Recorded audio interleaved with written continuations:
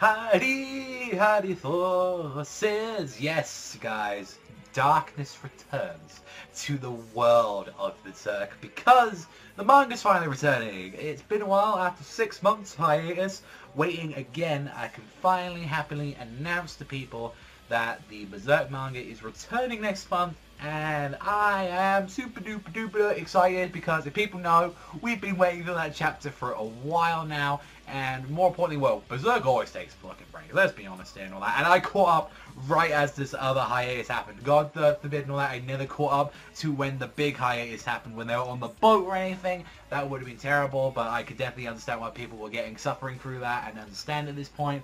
But I will say, at least for this thing right now, like I could definitely say we are at a very important point of the story, and I really want to know what they are going to do with this stuff because I am excited. I am really excited with the next chapter coming up and all that, so we'll have to wait and see. But there's not a lot of news and all that I can honestly tell you guys about this, apart from Berserk's coming back. Like, I have my own theories and all that, what's going to be happening in the next chapter. But then again and all that, I'm going to like leave that up to when we come to the chapter, and I'm going to be covering the chapter. But if you want all that thing that's good about Berserk, then you definitely hit this channel. I will be talking about the Berserk like chapters when they come out here. Maybe they might do a theory here and two and there. And especially like the next chapter is going to be a very big part of, like, I hope they're going to cover something we've wanted to see for a long time in Berserk.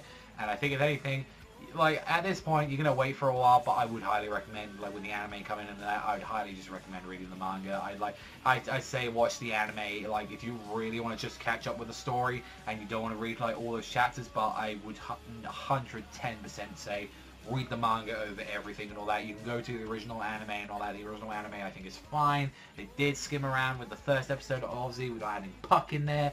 But then again, I still think, you know, you've got the original anime, and then again as well, you've got also the manga, which is fantastic. And I haven't seen the movie, so I honestly ain't going to comment about them. Let me know what you guys think in the comments section down below. That's all from me. Thank you so much for watching, and I'll see you guys, though, next time.